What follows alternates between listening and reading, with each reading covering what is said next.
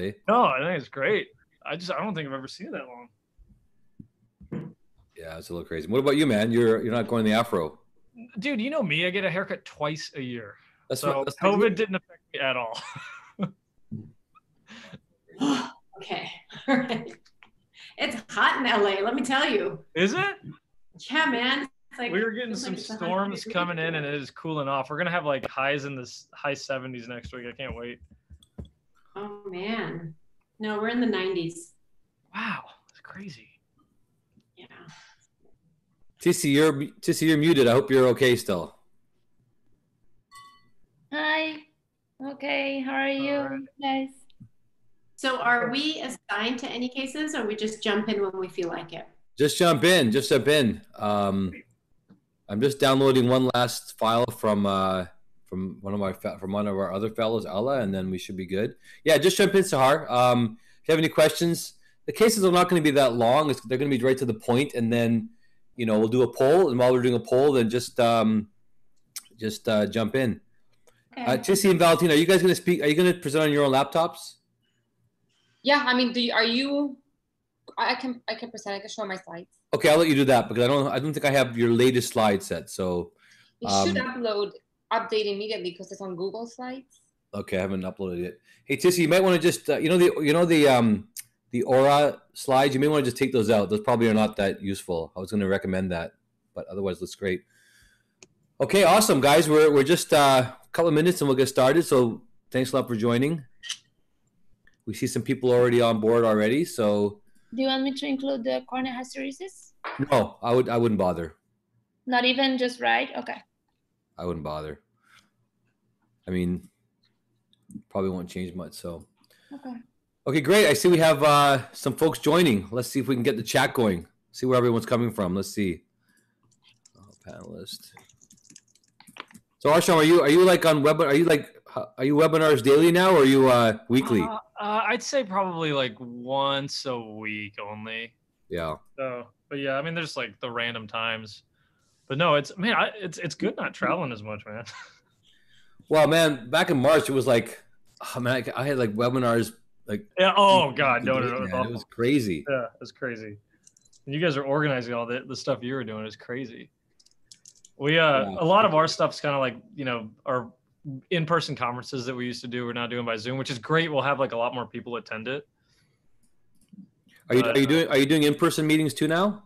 Yeah. I mean, like, because all the residents work together. It's there's no way I'm gonna keep them separated, and they're in the ER. So they'll meet and they'll have like whoever's lecturing will just stand pretty far away when they give their talk. But we just got an email where our schools are going to be all virtual now because the medical director of the region doesn't want people to get too close. So what's the next meeting you're going to be attending to in person? In person. Yeah.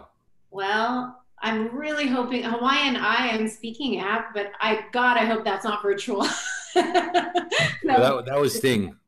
That would sting. And then I'm hoping AGS. Honestly, the other ones have been virtual for IGC and Academy. So yeah, I know. It is what it is. Hey, Paul. Oh, what is happening, dudes? Now we can start. Now we got Paul Singh here. What's going on, guys? How are you, man? I'm good, man. Good. Miss y'all. Yeah, dude. Good to see you. I like your hair, man. It's getting curlier. It's getting longer. It's getting froier. Should I throw it out for this meeting? I could. Yeah, throw it out, man. Throw it out. All right. I'm going to walk away. I'm going to go pick it out. Okay, you asked for this. Oh, man, he's throwing it out. That's scary. Hey, Paul, thanks for joining us, man. Good to see you, brother. Thanks for having me, man. Always a pleasure. I love the fact you kept the body, the beard, and the hair, man. Good for you. Oh, yeah. This is, I'm competing with you now. Yours is longer than mine, man. Good for you. It is. I don't like it though, man. It's like it's all over. It's everywhere, man. Dude, you got some serious social media like backlash when you were saying you're gonna cut it. It was like, don't do it. Do it. Oh, I like that. Oh, nice. Nice work. Crazy electrocuted look. I love it, dude. Oh, that's perfect. You look like a crazy scientist now. Now you look like a true glaucoma specialist.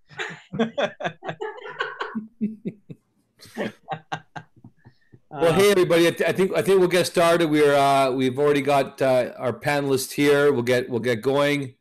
Thank you everybody for joining. This is kind of our restart of our Prism rounds, and this is a Wednesday rounds. We're actually going to be switching up a little bit. We've had a lot of feedback from when to do these. It's always hard to know when to do these kind of rounds, but next time we'll be doing it on a Saturday. Let me just pull this up here for a second here.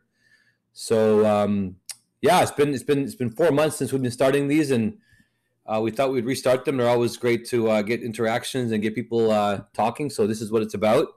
As hopefully many of you know, we've listed them up on our website, as well as have our previous rounds also updated as well. And for those of you who want to obtain credit, whether you're in Canada or the US, you can convert these to US credits. They'll be up to 2 Section 2 credits, or 2 MOC credits here in Canada. So those of you who are attending, we will email you the certificates. We are doing our next rounds on Saturday, August 1st, which is actually coming up this Saturday. And we'll do it for a couple of Saturdays. We took a poll, and as usual, of course, the vote was kind of split between Saturday morning and or a weekday evening. And we appreciate all the support. A lot of people have written to us and asked us to continue. We got friends from Nigeria. It's just past midnight in Lagos, so thanks so much for joining us from Nigeria and midnight there. Saturday morning might be a little easier for you, but of course it's also a weekend, so we'll see how everyone does with that. Let me make sure I can share my screen here. Actually, it's going to change this up again here. Sorry about that. So today we have basically a format of cases. We've got cases from our fellows that are going to present, cases from me, and we're very fortunate to have a great group of panelists, and I'll introduce them in a second. We do want to get interaction, so we're going to do polling questions as well. And the polling questions are great to get people talking a bit. So please be ready to do your polling. Okay, I hope this will show now. Let me know. I think this is showing now. Great. Okay, excellent. So next round is August 1st, 8 o'clock in the morning, Toronto time. Please be there. Okay, so this is basically glaucoma cases. What procedure should I do? And these are our presenters. These are our outgoing fellows. It's kind of sad. It's been a year, and they will be moving on. Of course, we can't let them leave yet because there's no flights out to their home countries. And so we're keeping them around for a little bit. We have Tiziana De Francesco, who's from Brazil, who is just finished her first year. She's spending a couple more months with us. Who'll be presenting. We have Ala Mufti, who is from Saudi Arabia, who actually officially will be finishing this weekend, but we stick around for a couple of months as well to hang in and do some extra work. And then we have Valentina Lozano. I'm not sure when that picture was taken, Valentina. It looks kind of the same. And with the glasses look. Originally from Chile, who did her training in Florida, and will be heading back to the U.S. So anybody in LA, anyone in California needs a great glaucoma segment surgeon, Valentina is ready to meet you. Our panelists, we got 3 well-known folks here. Arsham Shabani, who actually was a former fellow. I don't remember, Arsham, what was it, like 5 years ago? No, I don't remember now even, man. Too long ago. Finished 2014. 2014, look at that. Yeah. 6 years ago, crazy. And now he's done amazing work, and he's in St. Louis at Washington University. He's like, I think you're the director of everything, man. Residency, fellowship, Don't remind me, man. Extracurricular. Yeah. Everything, man. And you can see how he's styling his hair there as well. Right. We have Sahar Badroud, who is always a favorite to be with us, who has done training at Wilmer as well. And she's had both an academic as well as a prior practice, and just came back from the OR. I think both of you and Paul finished an OR day. So thanks for being here, Sahar. Always great to get your perspective. And in such a short time, you've really become a powerful force in our community and a great role model. So thanks for being here, Sahar. Thank you. Thanks for your support. And then there's our friend Paul Singh, who we all know, of course, with his entertaining style and his DJing. We should. I need to get your music on one of these webinars, by the way, Paul. So we need to do that one of these times. I'm ready, man. Anytime you want. And he has definitely put Racine on the map, right? I mean, I know where Racine is. Everyone knows where Racine is. Center of the world for so much of innovation in glaucoma. So and all the work that he does, Paul. So thank you for being here as Thank well. you. Appreciate that. Okay, these are our learning objectives. So we got to do this, of course. And what we hope is maybe will help to, those attending to develop an approach to selecting the right procedure and the considerations. There's never one choice, but it's really a matter of thinking about, the pros and cons of each option. Will maybe assist in using diagnostics and making that decision. And then compare some of the risk benefits of MIGS and subconj MIGS and traditional filtering surgery in terms of how we choose them. And so those are some of our learning objectives. Just some very, very brief 3-4 slides about what we have available to many of us around the world. We have our MIGS options, which we sort of really focus on the canal now, since suprachoroidal is not really available at this point. Canal devices and stents and trabeculotomies. We have BLEB procedures. We call some of these subconjunctival MIGS or subconjunctival hybrid procedures, as I think Arsham likes to call them as well. And then we have our traditional filtering surgery, all creating blebs. And then we have cycloablation with micropulse being one of the more recent additions as well. And in terms of MIGS, we can divide them up between internal and external as we show here. And, again, just to differentiate, MIGS is really that group of procedures that have internal angle procedures, while subconj are more, and subconj MIGS are more external filtering procedures as well. There's a lot of options out there. It is definitely a bit of a confusing time when you have all these options. I'll be interested. All our panelists we have here have used all these different mixed procedures. It'll be interesting to hear what they choose and why they choose and what differences there are, and when they don't choose MIGS as well. And then we have our subconj procedures, which are, of course, are more traditional, like in terms of their outflow pathway, but delivered through a more controlled, less invasive, and more amenable bleb morphology approach. This is from the ophthalmology glaucoma AGS position paper. You see it's a very busy slide. We can, this is one way to divide them up in terms of microinvasive options and traditional approaches, and microinvasive options are bleb forming or not bleb forming, inflow or outflow based, as you can see. And whether they're implants or whether they're cutting procedures or dilating procedures are ways to differentiate them. And then on the right, you see traditional surgeries, and we have bleb forming versus more of a reservoir implant procedures. And you can see again that there's some overlap in there as well. So this is probably a good way to look at it. And of course, the more you go over to the right, there's more risk dissection work involved, which is probably a good way to put it in. There's obviously more need to look at more data, look at more evidence in terms of choosing these procedures, but this is a chance for us to talk about different cases and how we go about them. So Valentina is up to bat first. Valentina, I'll let you start. And again, I'm going to encourage our group of attendees to ask questions on the chat group. And I will put some polling out as well. And then certainly our panelists, and we'll include, of course, Tissi as well. And we have Irfan. I should have introduced Irfan, who's one of our new fellows. He's been involved. His beard's already getting longer already since he started. Good to see that. And we have Valentina, of course, will be a panelist, and we have Allah, who's seeing a MAC on retinal detachment right now, one of our fellows. So hopefully join us later on. Okay, Valentina, take it away. Okay, and I would like to give some credit to Dr. Abner Belkin and Dr. Matthew Schlenker, who also took care of this patient.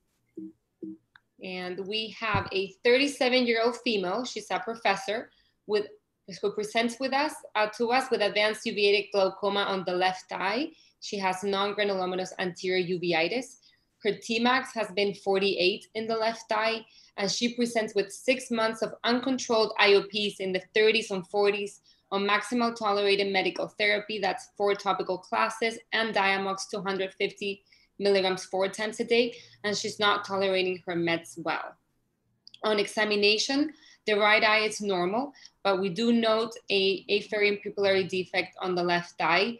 Her visual acuity is 2200, pinholes to 2080. Her pressure on our presentation is 44, does have some corneal edema. AC is deep and quiet. She has been off steroids for 3 months now, and she does have a 3+ posterior subcapsular cataract, and she's very symptomatic for this. Also, the nerve is very cupped. Retina is flat, normal, and on gonioscopy, we do notice that the angles are open without peripheral anterior synechiae in both eyes. On visual fields on the right side, non-specific deficits, and then you can see on the left, she does have a very constricted visual field. OCT or NFL, we were not able to obtain image here, likely because of her big PSC cataract. So in summary, we do have a 37-year-old professor. She has advanced secondary open-angle glaucoma. Her IOPs have been 30s, 40s on maximal medical tolerated therapy. She's not tolerating well. PSC cataract, again, with pinhole vision 20/80, not seeing so well, and she's very motivated to have her cataract out. So our question here is, what will you do? Valentina, is she still on steroids, or has she been on steroids recently, or is for this 3 months? Yeah, off steroids for 3 months. off steroids for 3 months? And then when she was on them, she responded, she spiked pretty high too, or it's just been recently all of a sudden she ended up going up? With her I don't have a history for that, but it's been in the 30, 40s for the past 6 months. Okay. And then so she's out to 0.95 cupping. How long has she had the uveitis? For like at least 5 years, and she doesn't want to get any treatment. She's only wanted to have drops, which is not tolerated so well, but she's been refused surgical intervention. It's like a young 30-year-old, no other, but they didn't identify a cause though. I know that's not your primary workup, but nothing that we know. No, and actually when we do with this surgery, we sent some aqueous samples that were negative. And she has corneal edema currently, or she had historically, she had corneal edema? It's been like that forever, like mild edema. Okay. Cell counts, have you done, I'm curious, have you done cell counts, have they decreased? Or it's just from pressure being high? Cell count on the AC, you mean? No, endothelial cell counts. Do you think it's just all from pressure? Sorry, from I don't have that. Only, you think? Edema from pressure? Yeah. Yeah, I don't have the ACC. Okay, just curious. And I'm gonna launch the poll and let you guys talk through what you recommend. And Valentina, do you know, as far as her uveitis goes, she's off the steroids for 3 months, but that was the most, like, how long has she been able to be off steroids before? Do we think this is going to be good? Is she on a biologic now? Or is she potentially going to be back on steroids? Right. So our plan is to, if we do surgery, put her on a steroid regimen. Yeah. We'll talk about like our usual. But from her uveitis standpoint, though, did they have to put her on some type of immunosuppression? No, she hasn't been on any type of immunosuppression. It's a good question, Arslan. I presume you're asking that because you're concerned she's going to need some long-term steroids and steroid response, and what you choose based on that. Yeah, that's exactly right. Although her visual field definitely starts to drive me in different directions than what I would initially do if she had much better nerve. Yeah, I mean, her target pressure is definitely a lot lower, like in the lower teens, young lady. So, I mean, I definitely would be more aggressive for her. With the cataract too, I probably want to take out the cataract, soon as well. With corneal edema, we have a hard time. I would love to do. I always love angle MIGS if I can, but here's a patient where I'm not sure with the corneal edema. I'm not sure how much, and also the power of angle-based MIGS, if I'll be able to get her off the meds and get her down to the lower teens as much as possible. That's my only concern with angle-based MIGS at this time, which is why I'm thinking more on the subconj route. But if she's been quiet for a while, if her conj doesn't look inflamed, I'm not against doing a MMCs, and believe it or not, I've done a few of those in this kind of situation. So I'm not opposed to that, actually. I'd give her a chance to, I would do an external cut down, but I would do that versus if I can avoid a tube shunt with her corneal edema and so young. At the same time, tube shunt with her activity would be a safer way to long-term, I think, from that perspective. So I'd be either a tube shunt with Barvelt or a non-Bell tube, or MMC Zen. Just to clear, her edema is very mild. That you actually get a really good view to the angle. Oh, you do? Okay. Yeah. Does she? What's her axial length? Like, is she highly myopic, pretty emetropic? No, normal. Normal. You're asking that for a tube in case it's. Yeah, well, because I'm looking at it, like if between my option, honestly, like I'd probably go more tube shunt route. I really don't like to put hardware when someone's that young, but she is It's pretty advanced. GAT would be my procedure of choice if she had a better optic nerve there. But like an Ahmed versus a Baervelt, I'm looking for the pressure. And if I'm not worried about like chronic hypotony, this isn't something where the ciliary body is going to be shut down chronically. I'd rather a valveless tube shunt. I'm gonna chime What do you in. think? If I can get my way through these. Oh, it's hard. I'll mute it. I'm just joking. right, Oh man. Funny. So I'm gonna chime in. I think immediately you think you want to do a phaco with a tube. This uveitic patient whose pressures are super high. You want to get that cataract out, and anything else, the trab, the Zen, angle-based, and any kind of laser. Well, the laser may cause more inflammation, and all the other ones may scar because she's just so highly inflamed. So for me, it's a phaco tube. And with really kind of proactive steroid dosing, oral steroids before and after. So I usually do 40 mg per day, 5 days before and 5 days after. Yeah. So that's it. I mean, a GAT is tempting. A GAT is very tempting in this case. Young lady, you can always go back and do a trab or a tube later on, and you haven't risked that at all because of her potential steroid response. Historically, it would be a good option for that. But then you might get some ifema, bleeding, and you might scar down quickly if she has inflammation later on. So that would be my concern for the GAT. Yeah, so great points. We had it a little bit easier because the patient she would refuse trabeculectomy. She would refuse tubes, and the only reason why she wanted to proceed with surgery was because her cataract was bothering her. So we actually ended up doing an angle-based procedure for her. And as you said, we did do cataract surgery with a hemi-GAT, so gonioscopy-assisted transluminal trabeculotomy. And someone mentioned, yes, so in her case, we did add 500 milligrams of IV methylprednisolone in the operating room. We did grab a sample of aqueous fluid and we sent it for some viral labs, which were negative. And then, as Sahar said, we also do that. We do oral prednisone 40 milligrams, and then we taper by 10 milligrams every week.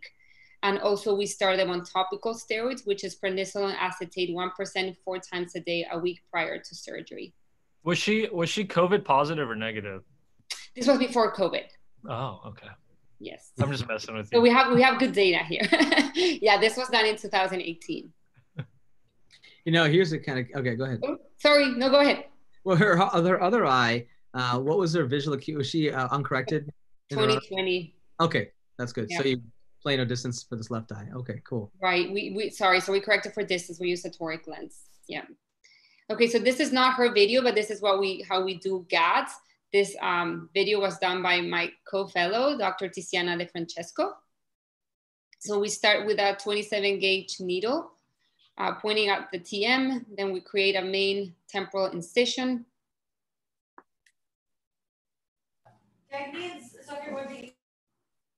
We're going to inject some viscoelastic. We're using Provisc here.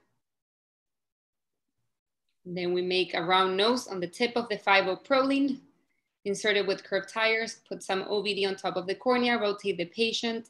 With an NVR blade, we proceed and create an incision in the trabecular meshwork.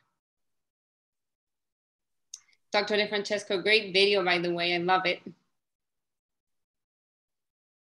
And some pearls on that needle. Maybe we should talk after your video, just how to get the bulb rounded and everything too. Perfect, yes. And I do have another pearl here. As you see, there is some heme. So now Dr. De Francesco is pushing it towards the right side to keep a great view on the left side where we're going to thread the 5-O-proline. So now you grab microforceps, and that's how you start threading the 5-O-proline through the the Schlemm's canal. And people have different things here. I would say in order to get 180, it's 10 to 12 long pushes, but if you do small, then it should be 20. And then you keep threading. And now you start pulling. See, you don't get any resistance. And again, you remove the lens and then start creating the trabeculotomy. And if you will see here, it will be right at 180 degrees. Very good. And something very important here is just to keep the eye pressurized in order to prevent bleeding. In this case, it didn't bleed much, but you want to keep the eye pressurized, as I said, and we've been leaving some viscoelastic in the anterior chamber after this procedure, just to keep the pressure up. So just one comment, Valentina. So it's interesting because 13% of the respondents voted for doing a GAT, which is of course what you've chosen here. Majority went with the tube, and so just keep that in mind, of course, in terms of maybe what the procedure selection is. We'll have a chat maybe after results show, but it's interesting that you chose something that most people would not have chosen. Right. So usually when we do GAT, we do see them on the same day. Their pressure was 14. There was minimal heme in the anterior chamber. Now we go from prednisone acetate 4 times a day to every 2 hours. And then we do the prednisone 40 milligrams, again, taper by 10 milligrams every week. Then we see them on the next day. Her pressure is 10, 20/80 vision. She does have a small hyphema with a temporal clot. And then we continue our post-op meds, which are usually Vigamox 3 times a day, Prolensa daily, and prednisolone every 2 hours. We have more post-op course, but I'm going to make it a little bit shorter. At week 1, her pressure is 12 on 0 classes. But the difference here is that we actually end up seeing more inflammation. The gut is open, some heme in the angle. We continue the oral prednisone taper. We continue the prednisolone, this time 4 times a day. And then we add Durasol 3 times a day. And again, this regimen, we could have increased the prednisolone, or we could have just switched to Durasol. Do you guys have Dextenza or Dexecue there available in Canada? Not yet. Yeah, not yet, right? Because I've found that's been really helpful in these situations when you haven't used a lot of steroids to decrease the demand topically. Yeah, that would be great. Post-op month 1, her pressure is 7, 0 classes. We do notice that she have a little bit of a PCO, and anterior chamber is much quieter, gut is open, and then we start tapering her steroids, all the topical, all the oral. At post-op month 2, her pressure is 9. Now she's daily Durasol, daily prednisolone. Post-op month 3, again, we do notice this PCO, even though she's 20-25. We kind of want to do the YAG while she's on steroids, but she doesn't want any treatment. Her AC is quiet, and then we decide to keep her on prednisolone daily. At year 1, we actually saw her like a little bit before that, and we wanted to stop all the steroids, but she ended up having trace cell at year 1. Pressure again is 7, 0 classes. We put her back on prednisolone drop to once a day. And this was very recently, I think 2 weeks ago. It's year 2. Her pressure is 10, 0 classes, gut is open, AC is quiet, on prednisolone daily, and we have stable visual fields and OCT without signs of progression. Well done. It's a really good case, and also a good reminder to use MIGs and use the angle. And as long as, I think the key here is you guys were really aggressive on the steroid use, and the patient was actually using them, so it made for a successful case. And it was a great video, so good job whoever did that. Yeah. Curious, the panelists and like you guys, what are your thoughts on viscodilating with the GAT? Are you familiar, with the Omni or the iTrack catheter, these different devices out there? Have you used them, and you're curious your thoughts in this case? Yes, pressure was good, but I haven't done that many, so I can't give you a detailed answer.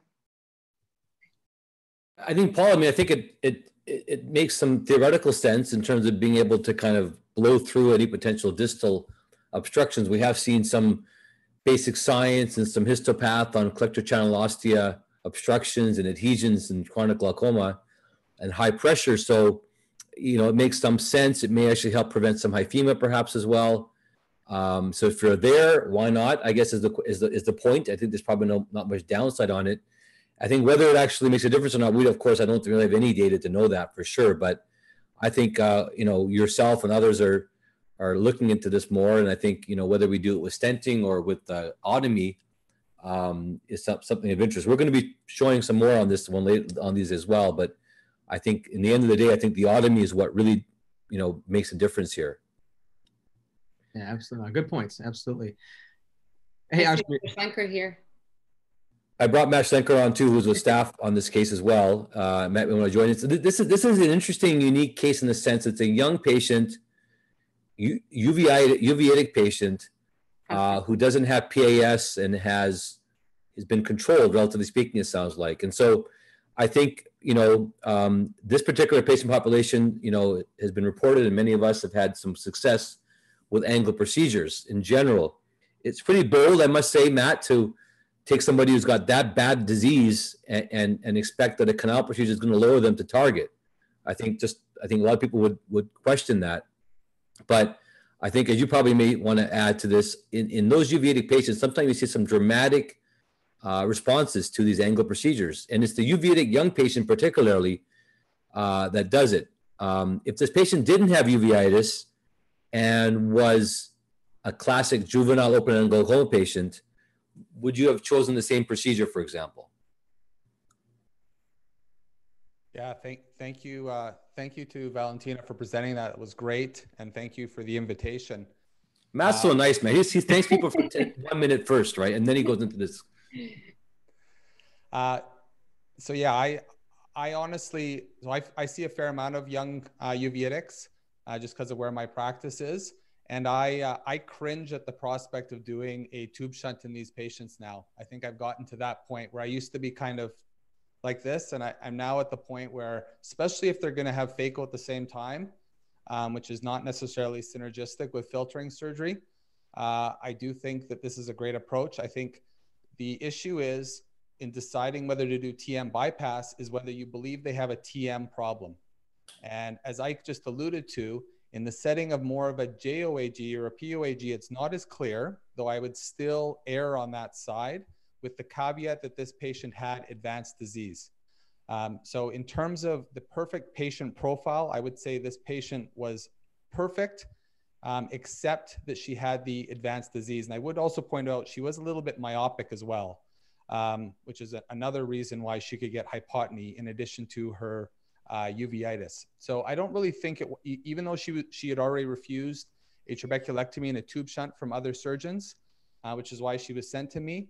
I don't think it was a compromise to do this approach. And as the fellows who've been with me know, we're doing this right now a fair amount in these young patients, especially uveitics, but also JOAG patients. The one part that I will not compromise on though, and we had a long discussion about this with this patient, because again, she had very strong opinions, is I would not compromise on the steroids. So she came to me, she said, I was told I need to have a filtering surgery. I don't want it. I said, fine. She said, I'm not taking steroids post-operatively. I said, I will not do your surgery if that's going to be the case. And I was very adamant about that. And we did have a point where it was a little bit of a stasis there where her pressure was high. And I pretty much just said, I'm not comfortable half doing it. I told her, I said, some people think it's half doing it to just do the GAT, which I don't necessarily believe that, but I do think not treating the inflammation properly is a recipe for disaster. And the other point I would make here is that these patients often have a very aggressive eye pressures. So I would not hesitate leaving their pressure high post-operatively for a day or two with viscoelastic. And in fact, we've had a couple cases now recently, which I'm not saying this is standard of care, but we've actually injected at post-op day 1 viscoelastic to put their pressure even higher when they're starting to bleed a little bit, because blood is very much a precursor or a cause for inflammation, which is already hard enough to deal with in these patients. So her pressure was 40 anyway. So why not keep it 40 for a few days as an investment to prevent heme, which will make for a smoother postoperative course. Great case. So let me ask the panelists. I mean, if this patient had like PAS everywhere, would that have changed? Would that have changed, or would you have steered away from an angle procedure? Or would you have still considered it here? Not necessarily. The only thing that had me going away from GAT, which is really in uveitis, is my preferred treatment too. It was the med tolerability, and that was the big question in my mind. So PAS, I do think the angle is probably going to be a little bit more collapsed if you have that. But we've had uveitics that have had even granulomatous uveitis with PAS that we've treated with GAT, and then I've had some that didn't respond. Is there an age where you would think that you wouldn't want to do an angle procedure? I mean, these are young patients. What about an 80-year-old, 70-year-old patient who has uveitis? Would you think about doing this in the same context of advanced glaucoma, or would you go to subconj? No, I'd go subconj if they're that much older. And it looks like we start the older they are, around 60 years old or so, it's more difficult to get circumferential in the angle. So I imagine that probably relates to some issues within the canal anyway. But yeah, I mean, once they're older, if it's that high of a pressure and that advanced disease, I probably would go with the device under the conj. And Sahar, you know, if this patient was a exquisite steroid responder, and it sounds like this patient wasn't clear it was. It sounds like this patient wasn't a steroid responder. But if they were, would you still consider doing an angle procedure in that patient? I would start to worry at that point because you're looking at possible hyphemas, possible steroid response. If the patient was willing to take Diamox long term, or I could put her on it, I would. I mean, it sounds like the patient was really adamant about her care, and you kind of have to customize it sometimes. It's just the way it is, and it's okay. And so if she was really adamant, I would say, okay, then you need to probably be on prolonged Diamox with a potential risk of needing a tube during this time if I can't control your pressure. But yeah, it's not unheard of, but I would probably still steer her towards a tube. But again, it sounds like she didn't want it. So, and it worked out for her. So, but yeah, I think I would really do some good consulting during that pre-op. I mean, the beautiful thing about angle-based MIGs, for the most part, is that you always have the option. You need to put a tube later on if you have to. I mean, if you try the angle-based MIGs and the pressure's still 40 on meds, you're like, all right, well, we tried it. Let's go ahead and do a tube. So you're not limiting your options at all, which I think is such an important part of these conventional outflow MIGs. Just the last question, Maria Fernanda from Colombia. Thank you, Maria, for being here. If you didn't do the cataract surgery, you weren't going to do cataract surgery, or maybe didn't have a cataract, or they're pseudophakic, and that same patient here with pressures in the thirds and uveitic, would you still have done a GAT? Yeah. Answer is, what do you guys think? Yeah. Yeah, okay. Well, results like that, sure, of course. I would have done a GAT. Matt, what do you think? Would you do it? Would you do it on a standalone? I think the fellows knew. No, we did one last week, the week before that, 3 weeks before that. 24-year-old, 21-year-old. I think that I said I've seen enough problems with tubes later on. I've done buccal mucosa grafts on exposed tubes in young patients. We've seen hypotony. We've seen corneal complications. I think, like Paul said, it's worth a try. To your comment on PAS, glaucoma is sometimes about a lesser of two evils. I would still try to do GSL, or even go through PAS sometimes with a GAT to avoid doing a tube shunt. And I treat post-PAS or post-GAT PAS kind of like with ALT. I do think it's reasonably inevitable for some patients, but getting a little bit of PAS post-operatively with a reasonable IOP control, I still think is better than having a tube shunt at a young age. Okay, great discussion. One last comment. Sorry, Ike. One last comment. Paul, please, yes. Sorry. Reverse is also true, though. I've had patients where you've had a history of tube surgery, and I've done a GAT instead of doing another tube. So you don't forget the angle. If your angle is still open in there and you can see enough of the TM, don't forget a GAT can be done after tube surgery has been done historically. Interesting stuff. Interesting stuff. Great stuff. So this is that was a good case. Thank you, Valentina, for presenting that. This is a patient who is presenting with glaucoma in their better eye, 74-year-old white male who's pseudophakic with a long history of primary open-angle glaucoma. Presenting pressures were 31 on 4 classes of medications in the right eye. In the left eye, the pressure was 17 on 0 medications, thick cornea. This patient's had SLT numerous times in the past and has had a mitomycin trabeculectomy in the left eye in the past. The left eye has lost fixation. That was even before the trabeculectomy was done, and has been 2400 and been relatively stable. The right eye is 20/25. Remember, the patient's pseudophakic, open angles with 2+ pigmentation. You can sort of focus on the right eye. You can see the asymmetry in the RNFL and the cupping and the macular loss. 74-year-old, somewhat substantial, although the inferior RNFL, as you can see, still has a fairly reasonable inferior hump. The visual field left eye, you can see how bad it is. The right eye, you can see that, emerging nasal steps in the superior and inferior aspects of the horizontal meridian, with some peripheral, possibly arcuates present as well. And you can see the optic nerve head present with some slight notching and slight sloping. Okay, so here's the question here. Remember, this is a 74-year-old male who has a pressure of 31 on 4 meds, with what we would classify here as more of the mild, maybe the moderate glaucoma. In his better eye, with the previous trabeculectomy in his bad eye, trabeculectomy didn't cause the vision loss, but he already had poor vision at that time point. Okay, so this is a time where we'll get the panelists ask any questions you want, or maybe think about what you would choose here. Let me launch the poll. A lot of options here. We got MIGS, stenting, or admit-internal trabeculotomy. We've got subconjunctival MIGS. We've got deep spherectomy, trabeculectomy, tube shunts, micropulse. So, panelists, I'll open up to you. What are you going to think about for this 74-year-old gentleman? Well, did he have any response to his previous SLTs? He had a response, 6-7 years ago, and then had a second one. It was kind of not so great.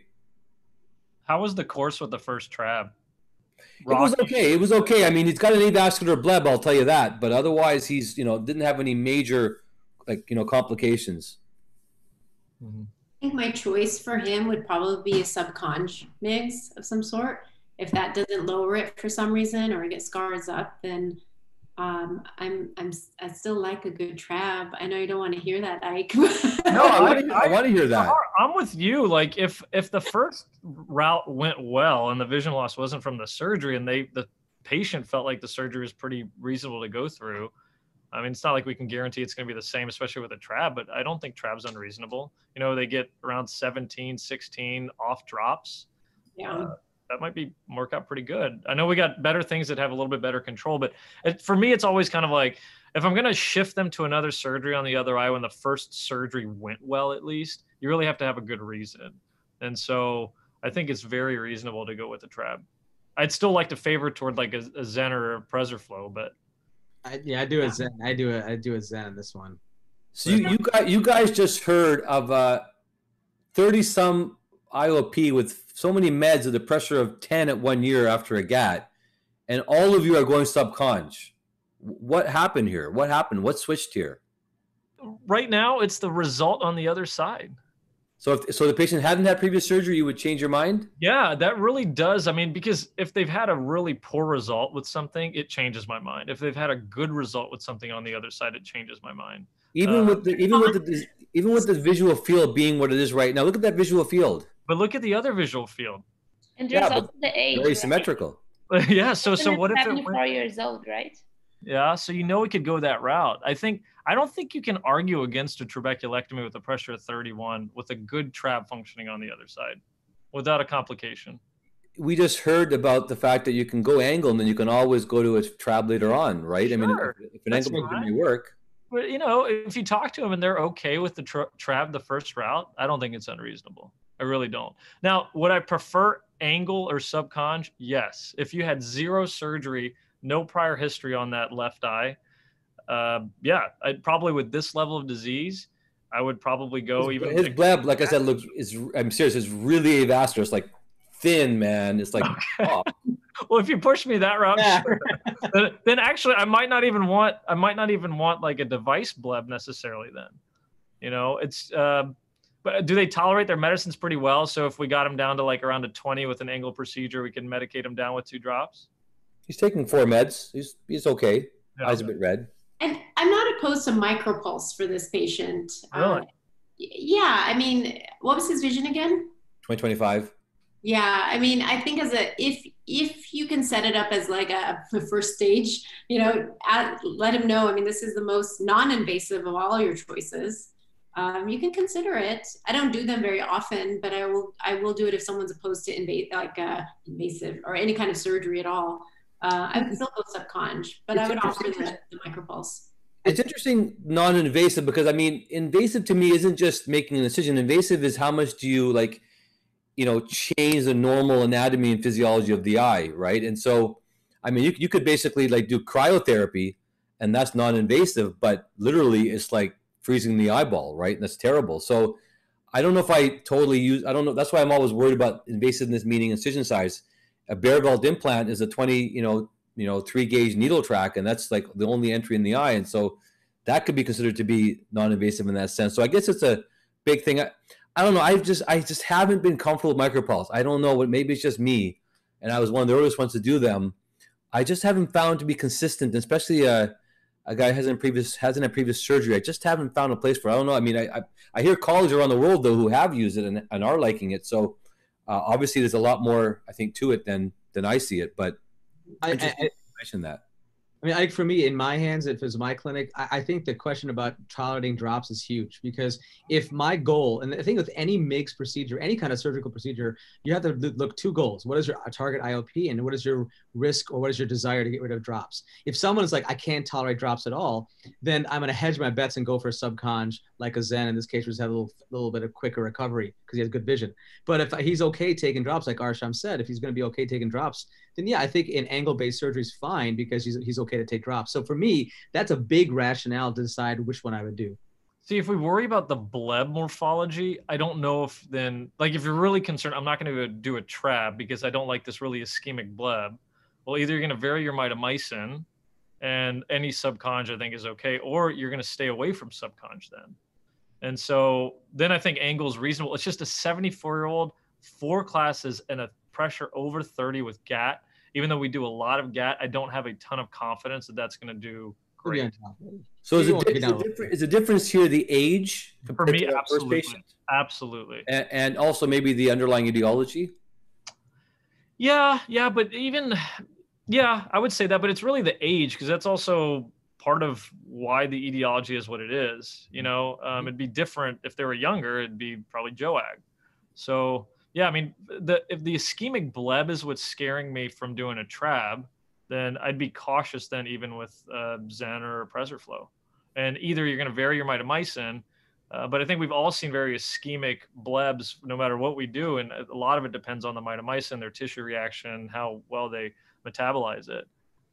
All right. Well, I don't know if anybody wants to add anything more. This is certainly a really good discussion coming up for our first case. We had about 40% that was going subconj MIGS, Zen or PreserFlow. We had next was basically an ab-internal trabeculotomy or a GAT, and then we had some stenting. We had very few on the trabs and tube shunt side. So here's what we did end up doing. We did end up doing basically an ab-internal viscocannulostomy and trabeculotomy. This is the Omni procedure, using the cannula to first start the insertion of the filament, which is used to actually viscodilate. Paul mentioned this earlier, dilating the canal and perhaps beyond that, and then also using the same filament to go on the other side and basically also do the same thing. And then also one can perform a GAT, 180-degree so-called GAT or trabeculotomy procedure as well.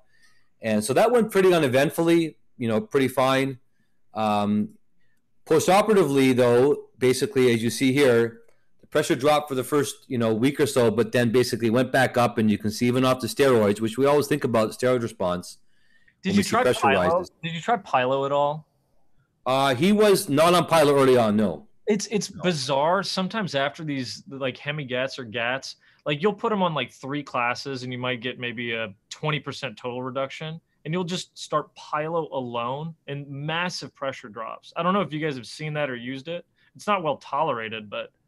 Oh no, and it's true even without surgery, right? Yeah, someone who's never had a meiotic and you put them on it, it can be quite dramatic. As a single agent, like it's actually like I really like it as a go-to if I start seeing PAS forming and the pressure's spiking and we're off the steroids. I think it's a reasonable drop to start just to see if you can salvage it.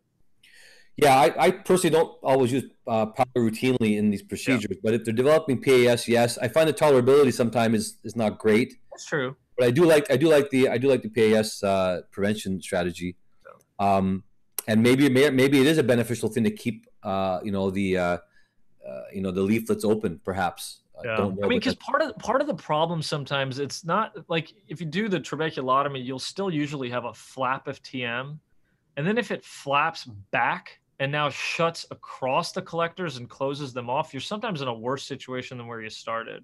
Absolutely. That's why, like the age and the pressure to me just made me really nervous. But yeah, like a 30-year-old coming in with that visual field defect, pressure could be 60, and I think GAD is very reasonable. Yeah, so maybe for the group again, and either yourself or others. So what is it about the age that makes you differentiate doing one or the other? Yeah, so some of that's our own internal data. The other side is just looking at some of Devinder's original work. Certainly the severity as it increases, the procedure is not as efficacious. I'm not talking about success criteria. I'm talking about true deltas or pressure reduction. So forget about your goals, just how much of a pressure reduction will you have. And then the second thing is, I'm assuming this patient. But that's severity, though. That's severity, though. Yeah, exactly. So this is not as severe, but they've probably been on medicines for a while. And I don't know if now you're getting the distal collector atrophy, and no matter what you do to the TM side, it's not going to change. And like what Matt said, it's where is the disease? Is it TM, or we're now thinking now distal? That's exactly my point. I think that's huge. I think the fact that's what I asked about SLT. I think the more advanced you are, the longer you've been on medications, pressure 40 on 4 meds, the resistance is not just TM. The pathology is beyond the TM, the distal channels, in my opinion, in a lot of these patients, this type of scenario, which is why you can open up the TM and open it up and even viscodilate, but it's going to collapse again, which is what happened in this patient. So as you can see here, basically 4 months out, he's still up. And actually, you can even see in the visual field, unfortunately, he's had some progression, even though we've only got a couple of visual fields here. Compared to what he had preoperatively, you can see there's certainly more superior changes, which would want to be repeated to be sure of it. So yeah, I mean, this is an example where an ab internal trabeculotomy doesn't always work, and certainly there is variability. And I think what you're hearing is that we need, of course, more data to support that. In fact, some of the original papers, however, from the Japanese and from Devinder Grover and others, these average patients were not young patients in their studies. These were older patients, right? As well. So, I think that's what I mean. Some of it's more the experience. Once you do it, you start to see, like, as a standalone procedure, the older patients it's generally not as effective. And then, I mean, that's also the population that ends up on blood thinners, and can you stop them or not? We had a guy that ended up with a deep venous thrombosis after we stopped his blood thinner because we were going to do an angle procedure. So I think you just start to consider things a little differently when they get older. Yeah, I think the blood thinner thing is a good point. I think most of us are a little bit, reluctant, even in a young patient, mind you, to do a cutting procedure like that. And so, I think the story is still unfolding. I think in terms of what role do we have for, any mixed procedures. One thing's unique here, this wasn't combined with cataract surgery. And so I think that is one of the variables too. If you're already in there doing cataract surgery, we get some lowering from that, maybe do something synergistically. But here's an example where it's a standalone, and so the argument to go in just specifically for glaucoma is a little different. That being said, I think the experiences that we've had have been somewhat variable.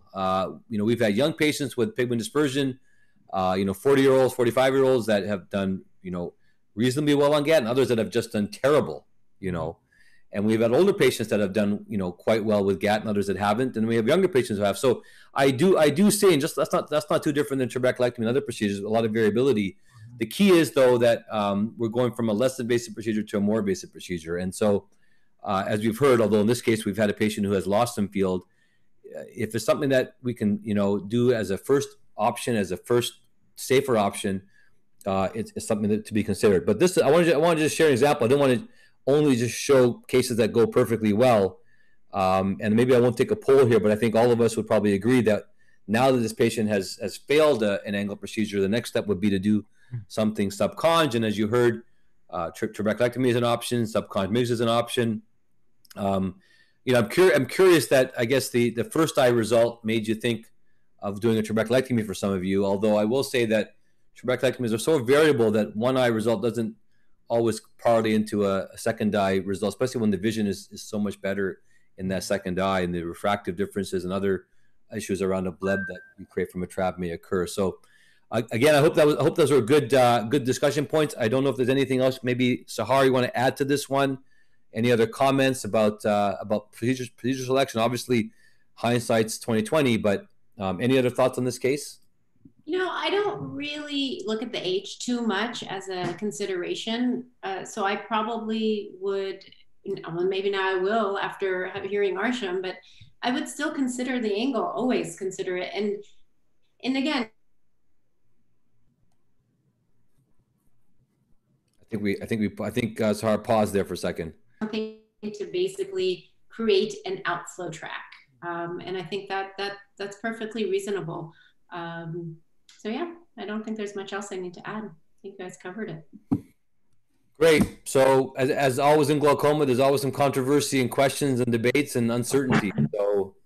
So there you go. And I after everything I've been doing, I am certainly not clear on what the right answer is always. But I do say that, you know, with someone who has mild disease, man, I am no matter what age they are, I am not keen on giving them a bleb. I am not keen. No, I agree. I would have probably like a year and a half ago treated this patient the exact same way. But just looking at our own internal data, it's steered me the other way on these.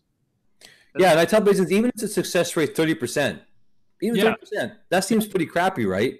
Yeah, but that's 1 in 3 patients we've avoided a bleb on, right? Yeah. At the same time, you know, we're not showing all these, and we've all had cases we've done GATs on, and we got a hyphema, we got a pressure spike, and so GAT's not always benign either. And even though we think that, you know, GAT doesn't have a bleb, you can get some major pressure spikes, and that can itself potentially put people over the edge as well. So cyclodialysis cleft, we've had that referred in. So yeah, you're right. It can be very invasive. There's a couple of questions. What do you guys think about doing ECP at the same time? There's a question that came in here about inflow. Yeah. When would you combine an ECP type procedure with an outflow procedure? Yeah, good question. What do you guys think?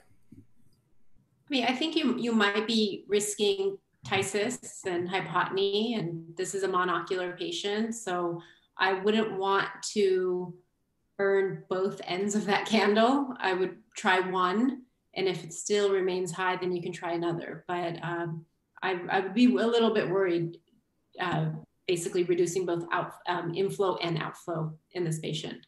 There's got to be a happy medium. Just, you know, there's one note I wanted to kind of make, like if you have a patient who's had a trab and their pressure is great and they're off drops, you also have to see, like, this patient's really advanced glaucoma. It's almost like a burnt out POAG.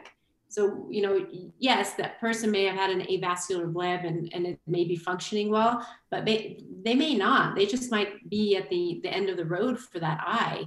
And basically, I've seen a lot of patients who will be at like a pressure of 8 or 9 in this like kind of burnt out stage where the eye is just not making a lot of fluid. So you have to kind of be aware of that. You may not want to judge the first eye from the other eye because that eye is not seeing very well. And it's super advanced glaucoma. And it got there for a reason. So maybe it wasn't working. That's a good point, Sahar, is that they got to that point even before surgery. So you know what direction it could take. But you're right, Ike. I mean, there's 74. You'd rather not do a bleb-based procedure if you can avoid it. Yeah, tough calls. I mean, in this case, this patient's getting a bleb, right? But you know, it's about percentages and odds, right? And I think we don't want to be anecdotal about it, but these are absolutely good discussions to have, and I hope we've given the attendees a bit of something to think about. Okay, so and there's one question by Dave about Cahook versus GAT. You know, anyone want to comment on that? There's a question. What about Cahook in place of GAT? What do you think?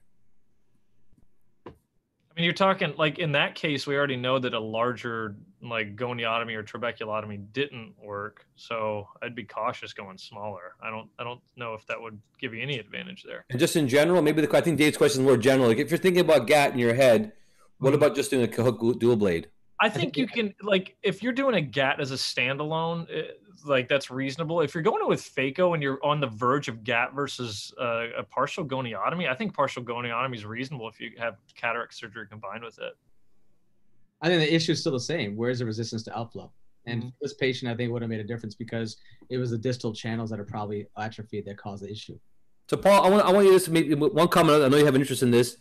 You actually make a very valid point. I mean, this is exactly what has happened here, right? This patient, if you go into them, they've got like an opening. They got a nice opening. You can see back to the scleral spur, right? So clearly, this patient has some distal outflow issues. What do you think? What do you think about preoperatively using any means that you want to talk about here to help guide you on that question? Do you have any ideas on that? Maybe you can share your thoughts. Well, I mean, you know, SLT has been a big thing. You know, I asked about SLT earlier because if someone failed SLT or let's say had a minimal response, it just tells me that there's probably some resistance beyond the TM. I mean, because really the primary area where its efficacy is at the TM level. So I use that. If someone had a failed SLT, I kind of already think about it's probably something distal to that as well. The fact that also is on 4 meds and pressure 40 tells you that there's probably some atrophy going on, and using the other eye, that ended up getting a trab, I think this is telling you that the distal channels are probably atrophied. You can look at we're looking at now using something called the Plex Elite, which is another OCT, subsets OCT, looking at imaging the limbal vessels now, trying to correlate between outflow resistance and MIGS and the actual architecture of the vessel. So we're gonna learn more about that, but that's the next frontier, I think, of really targeting our MIGS procedures to understand where the resistance to outflow is. So how did, we heard about Pylo. What about using Pylo before? If you put someone on Pylo and they do great, would that tell you maybe that, maybe the issue is TM and you can get away with doing a TM procedure? If they didn't respond to Pylo, then maybe not. What do you think about that? Some people talked about that. I think that's interesting, and I think it's worth a shot. If they respond to Pylo, that's telling you some information. I would obviously I would probably take them off, all of them, to see if really the Pylo is the one that's the kicker. But if that's changing the anatomy such that the outflow is improving in that way, then yeah, it does give us information. And there is information that if they respond to SLT previously, then they may respond to angle surgery. So you have to, I always say this, every single patient is so different. So you have to kind of tweak it around and say, okay, does it work for this patient? Will they respond? Will they tolerate Pylo? All of these things. So, so I think it's not unheard of. And I think it's an interesting thing to test, if you want to go forward with angle surgery for these patients. Yeah, a lot of opportunity to learn and help guide us, which we look forward to more in the future as well. Okay, well, Tissy has a case to present. This is great. I love the discussions here. We could go 1 hour for each case. We'll hear at least Tissy's case, and I think I see Allah on board, so we'll get to these two cases, and I think we'll have a lot to discuss. So, Tissy, go ahead. Thank you. Great. Okay, so my case is a 63 years old female that was referred to us with high IOP in both eyes. And this patient had primary angle closure glaucoma, advanced in the right eye and moderate in the left eye, and she was diagnosed 1 year ago. Her vision is 20/20 in both eyes, and her pressure is 35 and 33 on 4 classes. But this patient is tolerating the medication well, and her CCT is 537, 522, no previous ocular surgery, no previous laser surgery, and no family history of glaucoma. So the anterior segment exam, it was overall unremarkable. This patient had a mild cataract and her angles were closed. We could see Schwab's lines in 3 quadrant and TM in 1, and pigmentation was 1+. And optic nerve, this patient had big cups and with thin rims in both eyes, especially inferior. And as you can see here in this anterior segment of CT, this patient had closed angles. And here we have the UBM. And in the UBM, this patient has like a minimal lens rise, and there's no significant plateau. But there's also confirming that the angles are closed. And here we have the OCT. So this patient had an RNFL defect inferiorly in both eyes, inferiorly and superior, especially on the right eye. And also this patient has a GCC defect, diffuse on the right eye and inferior in the left eye. And on the visual field, you can see that it actually correlates with the optic nerve. This patient has an arc rate superior defect in both eyes. So here is our case. We have a 63 years old female with PACG, advanced right eye, moderate left eye, vision is 20/20 with mild cataract, pressure is high on 4 classes, and on average CCT. So what would you do next? So let's put the polling questions up. Maybe Tissy, do you have another slide with the question with the options here? I can do the poll here. There you go. Yeah. Okay, so I know that Arsham had to hop off on another meeting. So Sahar. Nice, I get to talk. All right. Perfect timing. Perfect timing. Thanks, Arsham. I think for this patient, I would do phaco for sure. I would do phaco ECP. The ECP both for the pressure and to basically change the anatomy and open up that angle by kind of tilting down the ciliary body. And I would consider goniosynucleolysis, take some retina forceps and just pull down and open up the angle. So that's what I would do. That's not on your list, but so that's probably not what you did, but that's what I would do. Actually, to be honest with you, to be honest with you, Tissy will tell you that's actually what we did do. We didn't want to complicate things, so we didn't put the ECP in there. But Tissy, Yeah, so she didn't have a PAS, yeah. So yeah, but was kind of what we did. Anyone wants to comment? What I know Paul has to take off too, man. So Paul, any comments for you about this? Your approach to angle closure in these cases? Clear lens, 2020, high pressures. Would you think they need a subconch filter? You see, there was about 17% voted for that. There were some phacos in there. I think let me unmute you. Yeah, sorry. Yeah, I would definitely. I still think even with a mild cataract, it's still good to take them out. Look at the data, shows you less need for incisional surgery down the road, better IOPs long term. So I would take out the lens and try to do a phaco. I try to do a phaco with the trabecular bypass type of surgery in this case. Great. Well, it looks like the majority kind of voted that line as well. Phaco being the platform for angle closure management. So Tissy, you want to continue along here? So it was kind of what we did. So we decided we discussed about phaco and MIGS, and I actually at that time I was starting my fellowship, and I was wondering why can we not combine phaco and filtering surgery, as this patient has an advanced glaucoma with high pressure. I was kind of wondering why couldn't we do. But in this case, because the patient was tolerating the medication well, we wanted to avoid as much as complication as possible. We went for phaco IOL iStent. And here, just gonna show a quick video of an iStent implantation. And so here we implanted G1 iStent, left iStent here in the Schlemm's canal. And this is our boss doing surgery here perfectly. Really? Yeah, it's our video. Looks like you. Yeah, kind of. And here we have the right stent, and we have some blood reflux as expected. So, and what I want you to show here, and I just jumped for the late post-op. We saw this patient recently. She was 9 months after surgery on the right eye and 7 months after the surgery on the left eye. We did the same surgery for both eyes. And her vision was pretty good, was 20/20. And her pressure on the right eye was not ideal, but was reasonable, much better than before on 2 classes. And on the left eye, we were considering that was we could tolerate this pressure for moderate disease. And we were actually pretty happy with the result. We avoided to do a filtering procedure. And we had a pressure that is on the right eye is not ideal, but we still have 2 more glaucoma medications to start. And we're actually pretty happy that we avoided a surgery that could cause more complication. And here, just to show the UBM with the lens in the bag and with the angles open now. And we repeated the OCTs and the visual field, and the tests were pretty stable. And it's like it's nearly 1 year after surgery, and the tests are pretty stable. So that's interesting, because then putting an iStent in this case would be off-label, right? Yeah.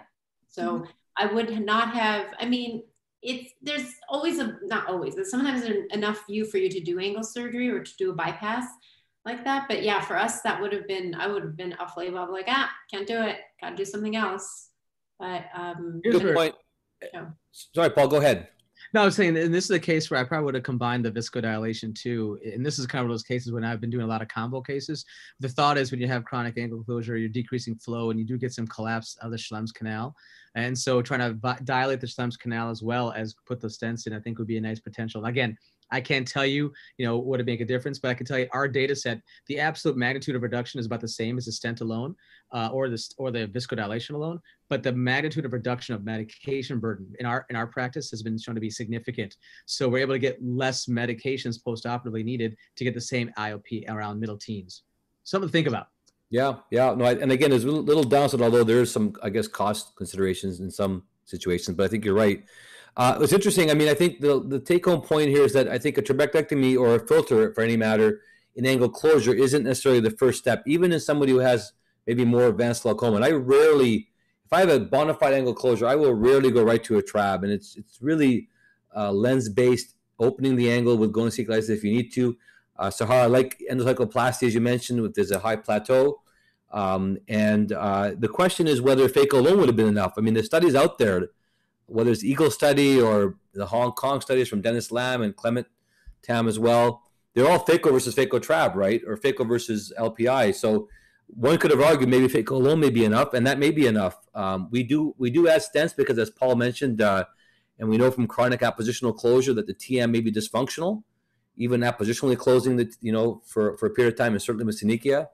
So this is an area that probably deserves further exploration, but certainly I think phaco alone, just like avoiding a trab in that young patient, particularly uveitic, I think it's another group that I think we can avoid doing a bleb on as a first line at least. Now that right eye is coming up to 20 on 2 meds. They may be looking towards something in the future, but I think we all agree doing a trabeculectomy or a filter, not combining with phaco, is a better bleb to manage postoperatively. So, sorry, any further thoughts on angle closure, severity of disease?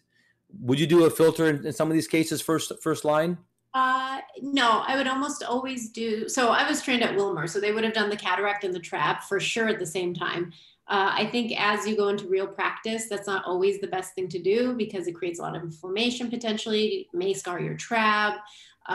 So I would do it stepwise. I would try the cataract with ECP. If that doesn't work, I would consider going to a trab or any kind of subconj MIGS device. Absolutely, for this patient. Pressure is high enough where we could afford to do almost anything, and it should come down a little bit. Yeah, I agree. And I think stepwise is always a nice way if you can get away with it.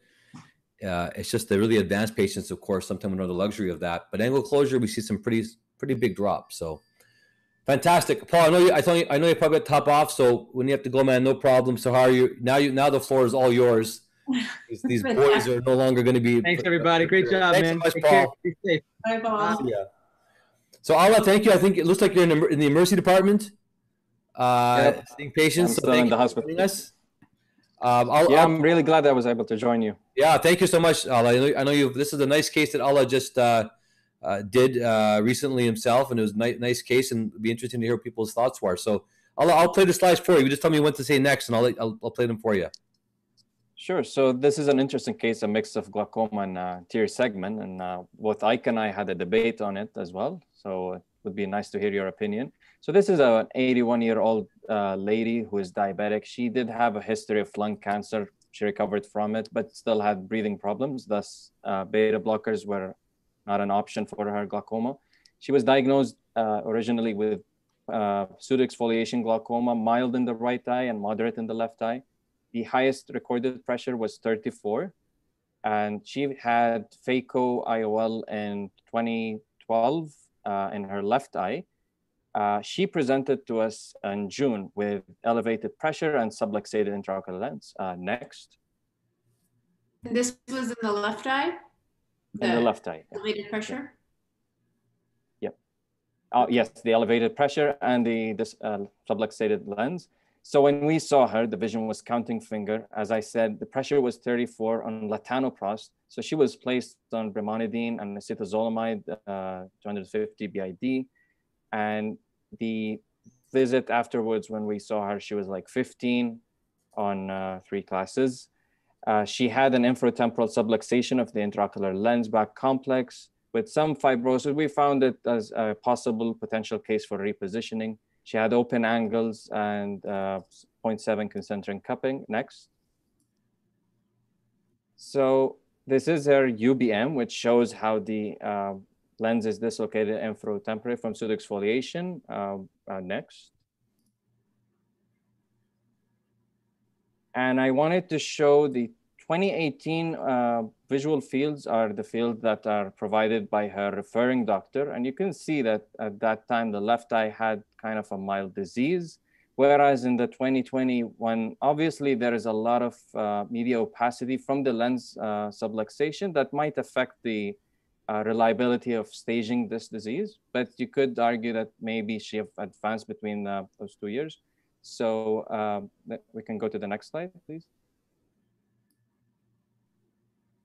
So it's the same story as well.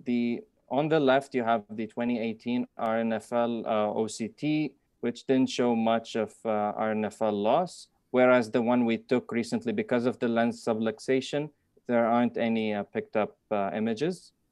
We can go ahead. So I would summarize my case as an 81-year-old patient with multiple comorbidities. She had moderate pseudoexfoliation glaucoma based on the reliable testing. Currently, or lately, she was controlled IP on 3 classes, including acetazolamide use, and had a subluxated IOL, and likely would go for a anterior segment procedure. Next. Can you tell me how much, did she have any inflammation? And what did her gonio look like? No, so she didn't have any inflammation or cells at the time. And when I checked her gonio, she had like open angles, like grade 4, 3 plus PTM, I would say. A lot of pigment? Yes, like uniform pigment, yeah. Okay. So Sahar, you have a reason you're asking that question. Yeah, so there she is making her cameo. So there's a reason I asked that question. So you have to wonder, why is the pressure high? So if the angle is wide open and you have a sublux lens and you give this patient a pseudoexfoliation, you got to think, okay, why is it high? So a couple of things, there's pigment that is, or there's all that exfoliative material. It actually is on the zonules. So what I'm thinking is somehow once the zonules disrupted and basically lost their elasticity, all of that exfoliative material could have been exposed, and it could actually just go into the angle and cause IOP spikes. You could sometimes see it, sometimes you can't see it. So that's my number one thing, is there's something clogging up the angle. I would probably do angle surgery, and I would probably fix that lens and suture it to the iris, which again, we know is going to fluff up more exfoliative material, but you know, we got to get some good pressure control. So that's what I predict is the reason. I don't think, or the other way it could be is some kind of UGG syndrome where the lens is chafing on the ciliary body or the back of the iris. And again, causing some kind of inflammation or pigment to kind of be released. But either way, I would suture up the lens. I would have Ike do that for sure. And then I would clean up the angle and do some kind of unroofing, either goniotomy of some sort, omni, any of the choices that are comfortable for people, or GAT is fine too. Great summary, Sahar. Great summary. I think, yeah, these patients who have dislocations often do have some chafing or pigment release, as you mentioned, or UGG syndrome. I think those are really, really great points. And I think often if you can just fix the lens alone, that often is enough. This patient has pseudoexfoliation, so certainly has some underlying TM dysfunction as well, or outflow issues as well.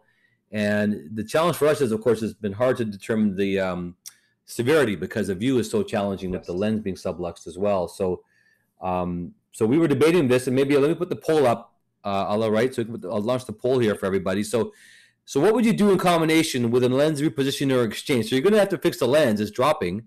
It's like shaking everywhere. But now you're thinking, what would you do in combination for it? Maybe I could have do nothing else, just do a lens exchange or repositioning. But we see different options: MIGS, stenting, or trabeculotomy approaches, subconj, trabeculectomy, tube shunt. So what was the pressure on MTMT? So on MTMT, it was like 15. Okay. 15 on brimonidine and acetazolamide, right? Acetazolamide and latanoprost. And latanoprost, okay. Okay.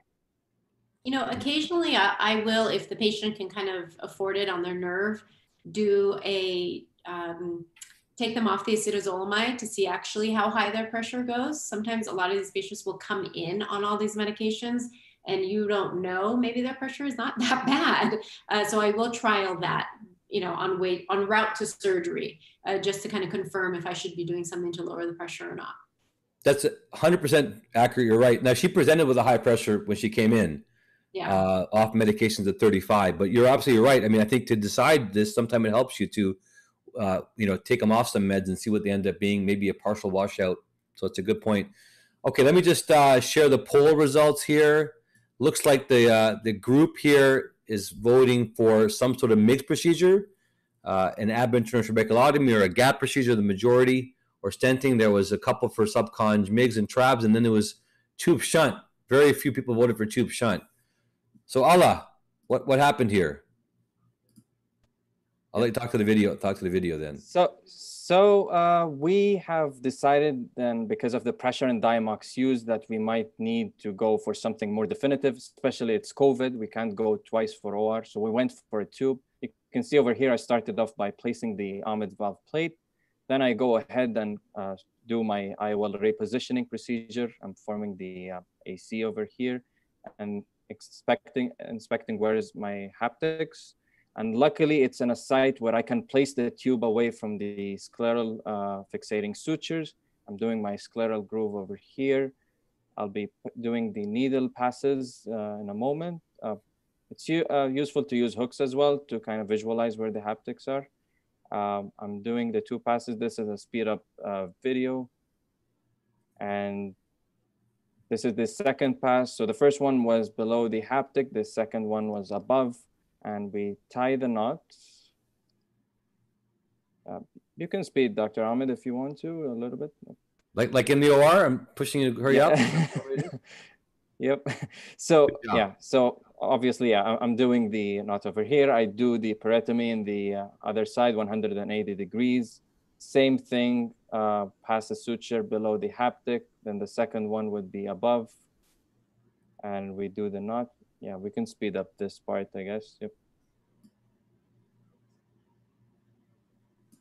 Yeah, we tied the knot and then I go back again. So you can see I've done my needle track for the tube insertion, and I put the tube, and I've used to seal over here to place my patch graft and secure it in place. And then I do my conjunctival closure. So I closed up the tube implant first, and then I went ahead and closed the other scleral peritomy. And that was the case, central lens with a tube. This patient was recently operated. We don't have a lot of visits, but post-op day 1, pressure of 11, formed chamber. We took her off everything, and she's doing pretty well so far. We'll be seeing her this week, hopefully. Well, that's fantastic. So what ultimately got you to choose a tube over there? So actually, I was voting with doing eye stents. I was more into the tube idea, and basically we were concerned about what if the eye stents were not enough? What if that patient was really more like into advanced disease, and we end up have to go back again to OR? I mean, with COVID, it's very difficult to get patients on multiple follow-ups and definitely ORs. That was one thought. The thought of doing GAT or trabeculotomy, I'm more concerned about the bleeding and view. As you can see with anterior segment surgeries, visibility is one key factor. And if I had a trabeculotomy that is bleeding all the time, I wouldn't be able to suture the lens that well. So I think that was a key factor. I'm still till date, I would say, debate that maybe an eye stent could have been worth the shot based on the 2018 results, but who knows? So. Yeah, I mean, it's a really big discussion we had. By the way, Annalisa, nice to see Annalisa here. She says she's using Tecile for the entire conj, right? No need to even suture the conj. Just put Tecile and close the conj with it, and especially for the other sterotomy, right, area where you had the suture. So I think, yeah, you're right, Annalisa, for sure. Tecile is nice when you already have it open. It's kind of handy to have that. So yeah, this was a tough call. We do a lot of IOL surgeries for sublux lenses and pseudo-X. And I would say the majority that have elevated pressure, we do eye stents. You know, doing trabeculotomy, you know, when you do a vitrectomy, if you have to do it, or a lot of manipulation intersegment, pressure drops is variable, and you do get hyphemas, intraoperative or post-op. There's a bit higher chance of that, and you know, we just don't like to mess around with all those things happening. If it was just a straightforward case, I think a GAT could be done. Of course, we certainly talked about that as well. You know, so the question was for us was whether we would do kind of stenting, which I think is less likely to cause hyphema, versus a tube. And I think in this case, someone wants you there, Sahar. Someone's looking for you. He made a cameo. Nice. I like that. He made a cameo. That's right. Although I think he was about to come and do something to you, but I think he turned around and went back out. He was grabbing something. Well, tell him now he's in the glaucoma world now. Yeah, that's right. So I won't ask. Sorry, I don't want to ask who that is, though. I don't want to, you know, get you in trouble. I won't tell you who that is. I'm kidding. And so, you know, in this case, I just had a feeling because this patient, you know, had a presenting pressure of 35. They're on Diamox and a couple other drops, and the pressure's controlled still. But I just had a feeling that we were going to be fighting with the pressure and the meds. Almond valves, fortunately, generally speaking, are fairly reasonable in terms of their post-op recoveries. And I don't like doing a trabeculectomy in these cases. I think a nice valve device, I think, is safe to do in this elderly population. So we went that way. It's just, again, more anecdotal from our personal experience. We probably should analyze our data more, looking at combined procedures with IOL procedures and see how they do. But that's kind of just been our own experience. You guys probably do so many of the IOLs and combined procedures that you have enough information, like for instance, knowing that you're going to get these IOP fluctuations just within the case. That's going to create this hypotony and then bleeding, and then then you can't suture your lens or you can't see it well. All of these things all during this one case. So I think that's a really, really good point. And you can only learn that if you do a million of them. So good. Yeah, it's hard. Yeah, exactly. I think you're right, Sahar. I mean, and we probably don't have the right answer. I mean, if she had the tube complication, we're going to be like regretting it possibly, you know, and we could have maybe just done nothing and just done the OL procedure, and she would continue her Diamox. And although we don't like Diamox in an older patient, of course, we didn't have the luxury of waiting too much because, you know, her lens was, you know, was every week kind of dropping, you know, and so we didn't want to wait too long on that one. Otherwise, I love your idea of saying, let's stop the Diamox and see where she's at. If she's bumped up to 30, you have your answer. Maybe if she still up to 20, maybe you're okay. So those are all considerations, and the purpose of these discussions are kind of just to do that. But as all I know, we debated that. We even on the morning of, we were planning on IOL. I sent a message about 10 minutes before surgery. Actually, no, let's do an Omnival for that case. So we were going back and forth on this as well. So, but it's very nice surgery. Although thanks for sharing that. And again, always some controversies in these cases. So I wanted to just maybe just wrap it up. It's been really great to see all these cases, and Sophie's looking for me to read soon. I wanted to maybe just give everyone their last words about you know, selecting glaucoma procedures. Maybe I'll start with our fellows. You guys have been here for a year. I don't know if it's made it clearer or less clear about what to choose, what procedure for what patient. We're lucky we have all these options. We do use every option that's out there, but there's still a lot more we have to learn. Maybe I'll start with you, Valentina. Any just general pearls to share with our group here about, you know, understanding the procedure selection and what you go through when you think about that when you finish your fellowship, and how you'll use that information? I think it has definitely helped us see which patient is best for each procedure. And I mean, before doing this fellowship, I don't think we're going to have a big armamentarium. Like, I love having so many options, you know, and then what's best for the patient. So instead of just going like either glaucoma drops or SLT, jumping so a huge step to go into trab and tube, I love that we have this like middle stage, and not just for the disease of the patient, but also how the patients don't want to have a major surgery. I think it's great that we have this on our toolbox. Thank you. Great. TC, your thoughts. Yeah, so one thing that I think I've learned a lot is when you're before you're doing you're deciding which surgery you're doing, don't think just about the IOP. So think about if the patient is tolerating the medication well, is the patient a steroid response? Because if the patient is tolerating the medication well, maybe it's better if you do a mixed procedure and you just leave in a few meds than performing a subconjunctival procedure. So this is, I think it's one point that I've learned a lot. Don't focus only on the target IOP, but also in the whole, all the factors. Great thoughts. Just to say one more thing, like, I love the analogy that we keep telling our patients, you know, like the invasive surgery is like open heart surgery versus like closed heart surgery with the stent. I just love that analogy, and I truly believe that that's the right in the glaucoma. It's the same, you know, some patients are not ready for the open heart surgery, and it's good that we have the option of doing and saying that it's not open heart. Yeah, it's a good analogy. I think, angioplasty or stenting versus bypass, and kind of correlating it to level of disease. If your disease is so bad, we're not going to even do angioplasty. We're going to go right to bypass. versus somebody maybe where we can start with this and then think of something later on. I think the stepwise approach is, I think, really good. I think as you heard today from others, I mean, trying to figure out where's the resistance point? I think Paul mentioned this as well.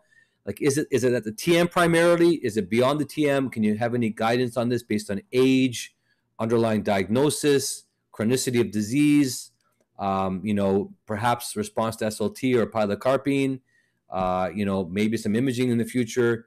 Those are the kind of things that I think can guide us one way or the other, because we have some big wins with mixed procedures, like big wins. And it's like, wow, we avoided a bleb in that patient. Then we have other MIGs where it's like, you know what?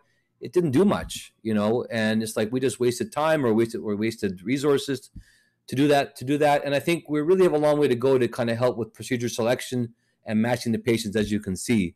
But one thing I do know is that a long-term bleb, no matter which way you make a bleb, is always going to be at risk for infection. And we do see this, unfortunately, long-term with some of our patients. I think mitomycin reduces that. And I do think subcons MIGs like Zen and PreserFlow, I think, create better blebs, but we still have some ways to go on that. Allah, let me get your chance to go your 2 cents about any pros you can add for the next generation.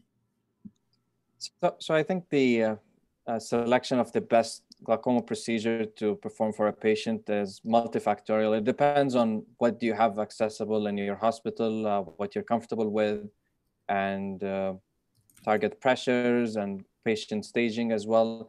But I think the number one thing to have in mind is what is the patient's glaucoma staging, and this is what is important. Even though if we like to do a mixed procedure or we like to do a specific device, I think we should do what is best for the patient and what is suitable for them. I would say this is the number one reason. Second thing I would say, I was quite impressed, like through my fellowship, is seeing how trabecular meshwork MIGs have been really like life-saving in a lot of cases where we just use them and they just do the job. We don't need to go for an invasive procedure. And the third point is to learn how to adapt, to change your plan. COVID was a big lesson to me in how we shifted our strategy and planning for surgery. I would say this year, we've switched our practice to doing tubes, I guess, during COVID. Maybe Ike and I have done a lot of tubes during COVID. So I think that changed the algorithm as well. Yeah, certainly. So COVID adaptable. does make us pause and change tack. You're absolutely right. Sahar, I want to give you the last word. Well, I think some pearls, I said this earlier, and I always say it, and I say it to my patients too, is that each patient encounter is very unique. I take into consideration patients' lifestyle, whether they can put the drops in, whether their age, whether they can come back for a second or third or fourth procedure. And if they can't, then I cut to the chase and be aggressive. Or, if they're at risk for hypotony or if they have a complication, you have to kind of create this little mosaic for each patient. It is somewhat time consuming. You have to have a lot of discussion with the patient. I do anyways. I try to kind of inform them and let them help me make that decision as well.